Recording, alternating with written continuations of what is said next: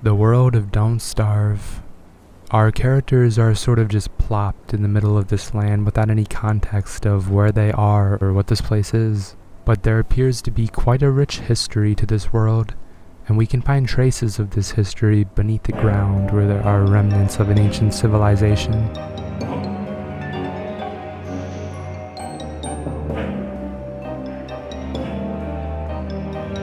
Based on various clues, we know that the inhabitants of this civilization were something akin to arthropods, sort of like the modern-day rock lobsters.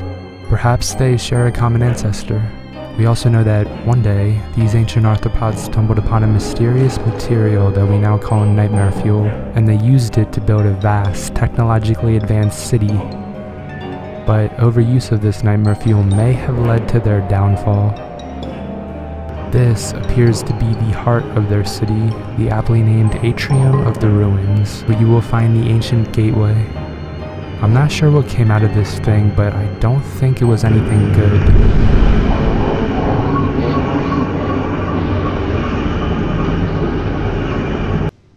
If you've ever mined anything in the caves, you might have discovered some curious fossils. If you assemble the fossils into a skeleton,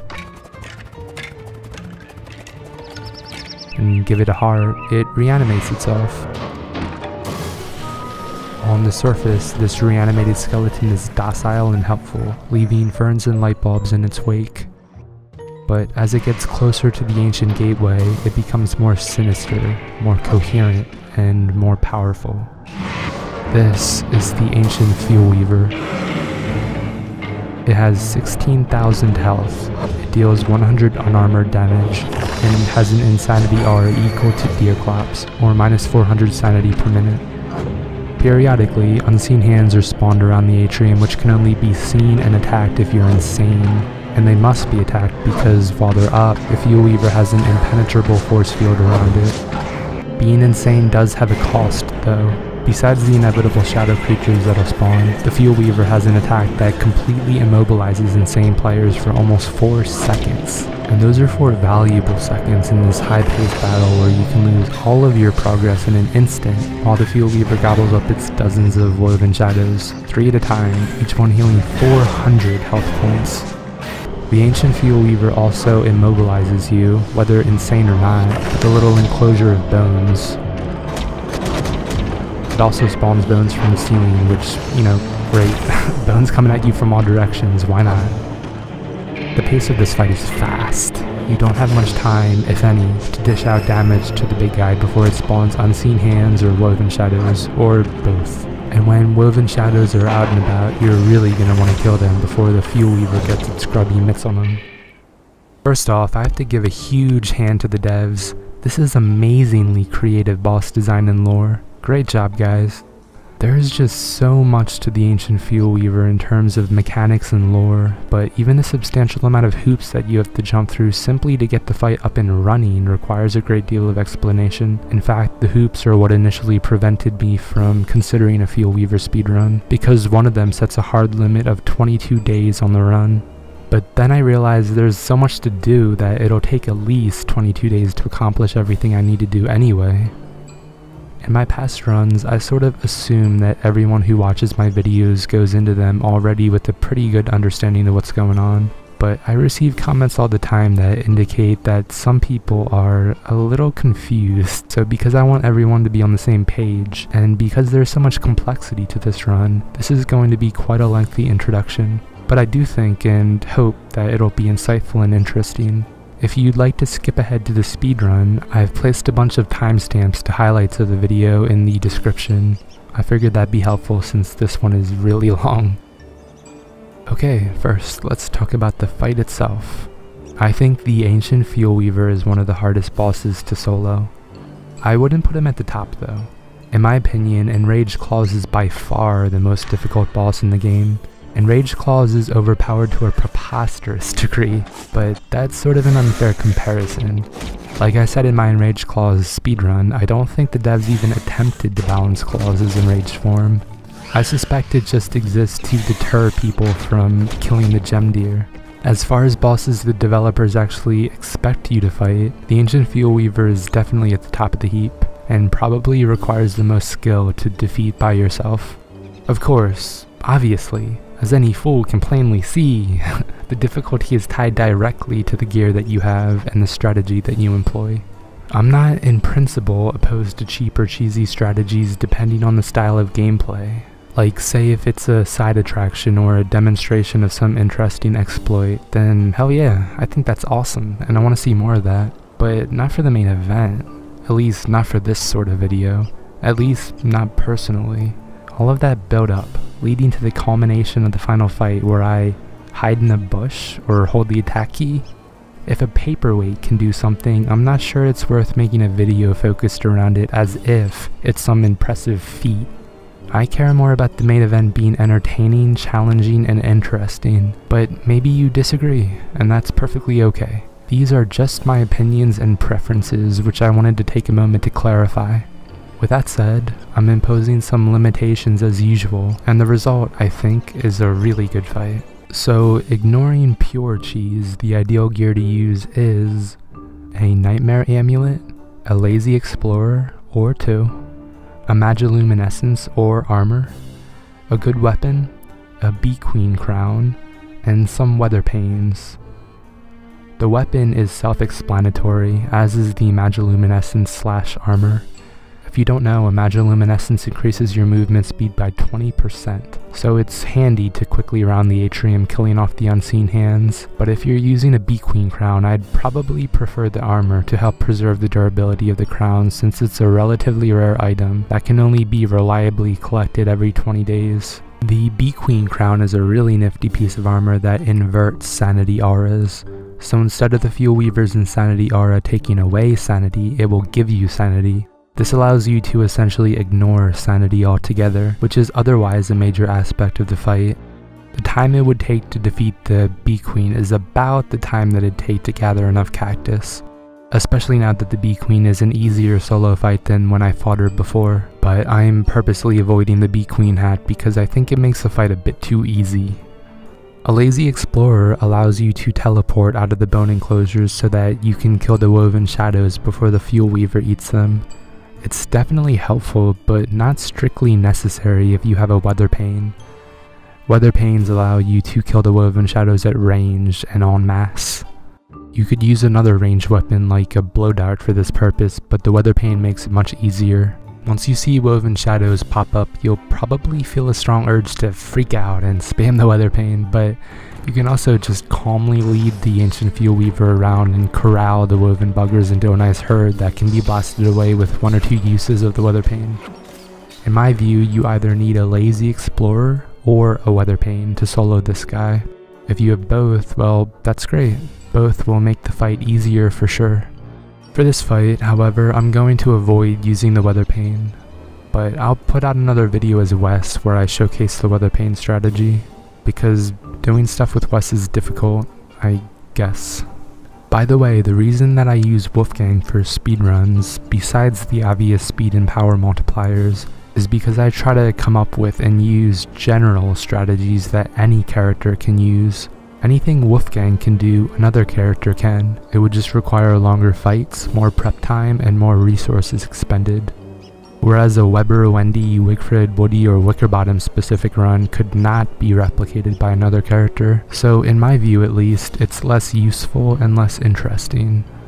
Plus, Wolfgang is my favorite character to play as. There's just so much depth to his gameplay. It's also so much fun seeing a fully decked out and mighty Wolfgang utterly annihilate hordes of surface mobs. I view the Nightmare Amulet as indispensable for a solo fight with the Fuelweaver. The Nightmare Amulet allows you to quickly dip in and out of insanity so that you can attack the unseen hands without being susceptible to the Fuelweaver's immobilizing insanity attack. In theory, you can dip in and out using sanity foods, but in order to do that quickly and reliably, you need to be on the cusp of insanity, and you can't really guarantee that when the Fuelweaver has a 400 point per minute insanity aura. With the pace of the fight and the amount of things that you have to deal with all by yourself, I don't think the fight is viable without the Nightmare Amulet. Though if you have sanity information available at a glance, and you do use the Bee Queen crown and weather panes, I do think it's possible to make do by munching on raw green caps or glamour goop, and then recovering the sanity back quickly, but it'd be pretty tough. So for the fight, I'll be using a Lazy Explorer, a Nightmare Amulet, a Magiluminescence, a weapon, and some cactus. Usually I like to come up with my own strategies, but I will be utilizing one that I picked up from Helical Puma. I hope I'm saying that right. So of course I'll give credit where it's due. He figured out that you can avoid some of the bones from the snare by standing at the edge of the arena, which enables you to escape the snare without using up a telepoof from an explorer. I think that's pretty ingenious. It's the sort of exploit that I can appreciate. You're not going to win the fight by perpetually hugging the edge of the arena. You need to venture inwards at some point to at least get rid of the unseen hands, so it requires vigilance to know when you should hug the wall and skill to actually get there without sabotaging the fight itself. I guess technically you can get rid of the unseen hands from the walls with a weather pane, even if you aren't insane, so long as you have a target behind or around it. Besides Helical Puma's wall strat, I'll be swapping to the Nightmare Amulet at opportune times to induce the Insanity attack when I want to avoid the snare. There is a cooldown on the Insanity attack though, so I can't avoid the snare altogether. I'll also be trying to lure the Fuelweaver to one of the corners of the arena. The Woven Shadows spawn in a radius around the Ancient Gateway, so by luring the Fuelweaver to one corner, it'll give me extra time to smack it with a sword and kill the minions that spawned on the side closest to me while the others make the long journey over. But if you're unlucky, you won't have any time in between minion spawns to lure it anywhere or take away any health before it spawns more minions that need to be dealt with. And if you're really unlucky, it will spawn them when it's right smack dab in the middle of the arena. This makes it so that the minions are coming at it from all directions, making it pretty difficult to get them all if you don't have a weather pane. And if the Fuelweaver is in the middle of the arena, it's possible that some minions can spawn right on top of it, making it so that those minions are immediately consumed. If there's a large cluster of minions, I'll try to stand near them when a snare is about to come, because the snare can destroy multiple of them at a time. You can also manipulate the Fuelweaver to walk into the wall if you stand in this spot. I probably won't utilize this, but I think it's kind of funny. Oh, and you can also bypass the maze entirely if you stand at the edge of the map when the obelisk goes up. I will be going through the maze properly though. Okay, so that's everything to do with the fight, and we haven't even gotten to spawning the Fuelweaver in the first place. Alright. The first requirement is the Ancient Key. You need to stick the Ancient Key in the Ancient Gateway in order to fight the Ancient Fuelweaver rather than just a generic reanimated skeleton, and you get the Ancient Key from defeating the Ancient Guardian.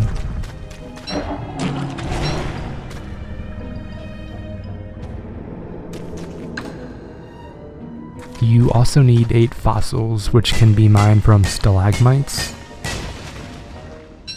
or stalagmites. I'll prefer stalagmites because 1 fossil is guaranteed, and sometimes you'll get 2. Plus, fighting cave spiders is more exciting than just mining a bunch of rocks. Next, you need a shadow atrium to revive the assembled skeleton. In order to get a shadow atrium, you need to defeat a tier 3 shadow boss on the night of a full moon. This is the hoop that sets a hard limit of day 22 on the run because of the way the moon cycle works.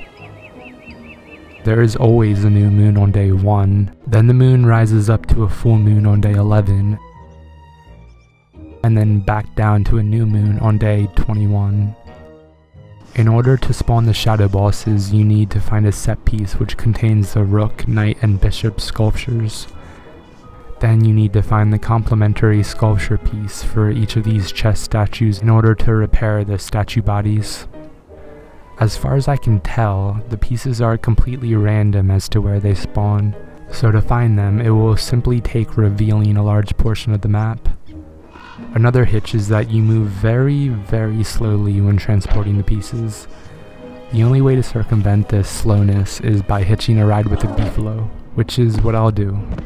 As you can see, it'd be impossible to achieve all of this within a day's time. Even if by some miracle the 3 pieces just happen to spawn right near the sculpture bodies, you'd still need some decently advanced weaponry in order to actually kill the shadow bosses.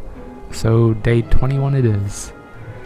You need all 3 shadow bosses because of the way their leveling system works. Only a tier 3 shadow boss drops the shadow atrium. Then you need to actually find the location of the atrium biome. This involves finding and fighting the large tentacles, or tentapillars, that are randomly placed in the caves. One and only one of the tentapillars leads to the atrium. Sometimes you can teleport to the atrium biome if it's close enough to the regular caves area though. Unlike the sculpture pieces, there is some pattern that can be discerned in the tentapillar generation. There is always either 10 or 12 of them per cave, and since half of them lead to the other half, that means there is either 5 or 6 warp points. So obviously, if you find one tentapillar, that means that you've found 2, and depending on the total amount of them, each one has either a 20% or a 17% chance of leading to the atrium biome. There tends to be one tentapillar for each of the 3 mushroom biomes, but sometimes not. There's often multiple tentapillars in the muddy and rocky biomes, usually one in the guano biome. Swamp is hit or miss. It seems to be 50-50 whether there's gonna be one. And the multi-biome rarely has a tentapillar. Depending on if I get a lazy explorer drop from the ancient guardian, I might need to fight a few McTusks as well for a walking cane to convert to a lazy explorer. Getting the lazy explorer drop is preferable since it'd save a lot of time, but I'm not going to insist on it. This is a really long and grueling run, and I can't be bothered to start from scratch just because I didn't get an explorer drop 2 hours into the run. Even though I'm calling this a speedrun, I don't really care that much about the time. And since I'll need to craft magic and ruins gear, and I'll need fuel for the magiluminescence, I'm going to be insane and fighting nightmares for most of the run while I do everything else. So yeah, even though this is over 3 hours long, this run is jam-packed with loads of action. There are a few bits that I'd recommend skipping, like when I'm riding around on the beefalo looking for the sculpture pieces, or when I'm picking cactus. Nothing really exciting happens then, but most of the run is pretty good. You can also check out the timestamps of the highlights in the description if you want to skip around to see the good parts. Looking at the descriptions of the timestamps will obviously spoil the run though, so don't look if you just want to watch straight through. And I finally updated my key press widget thing to distinguish between left and right mouse clicks. I'm not sure how many people pay attention to that thing, but I think it's a pretty neat feature. Without further ado, here is the speedrun of the Ancient Fuelweaver.